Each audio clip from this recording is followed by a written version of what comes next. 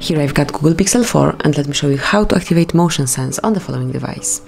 So at the very beginning you have to open list of all applications, then find and select the settings, scroll down, find and pick system, and now go to motion sense.